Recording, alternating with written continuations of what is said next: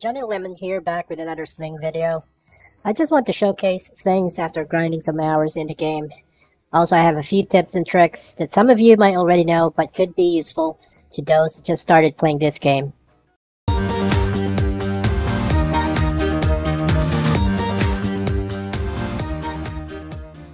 So right now, I have achieved my first 1 trillion coins.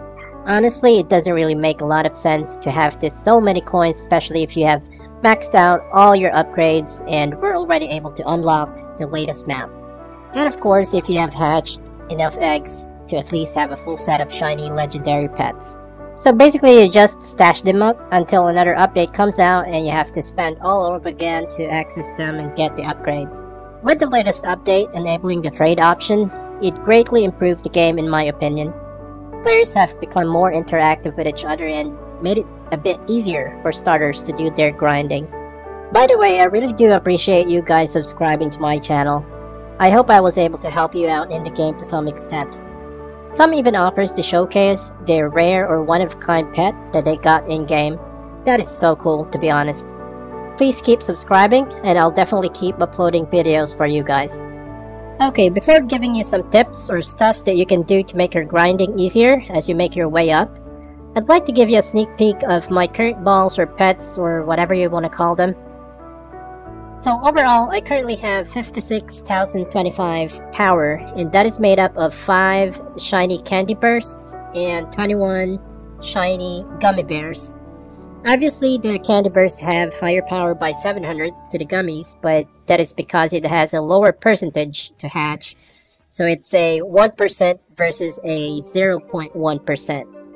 In case you're wondering why it kind of looked like I'm not aiming for the extremely rare ones at the bottom row, I am, but I just can't imagine how much time I would spend opening eggs just to be able to get those.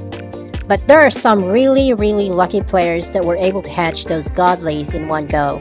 I mean really lucky. Imagine the last one has that 1 in a million chance. Alright, so for the few tips and tricks that I'd like to share with you, first one is boost. Boosts are really effective if you are on the early stages of the game. You can get coin boost, block boost, shiny boost, and speed boost. Each have their own advantages. And you can get them by either purchasing it from store using Roblox, or if you are a free-to-play gamer like me, you can farm chests in every map and it gives out boosts randomly. Now, how I shoot the balls to farm blocks and chests is you need to make all of it bounce side to side of the map horizontally instead of vertical, because obviously it would last longer before it bounces off the map.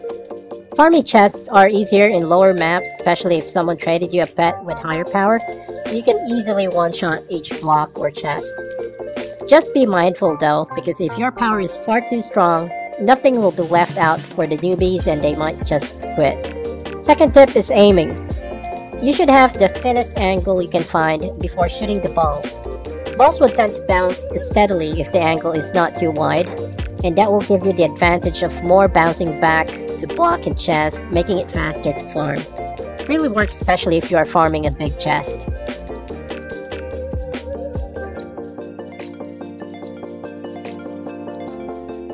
And speaking of big chests, that's my third tip. You can jump servers and hunt big chests, and it will exponentially grow your coins, like massive amounts.